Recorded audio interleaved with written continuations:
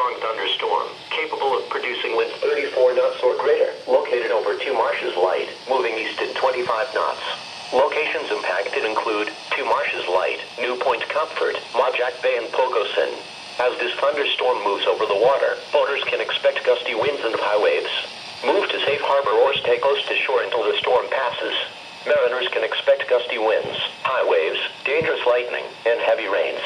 Boaters should seek safe harbor immediately until this storm passes. Frequent lightning is occurring with this storm. If caught on the open water, stay below deck as possible. Keep away from ungrounded metal objects.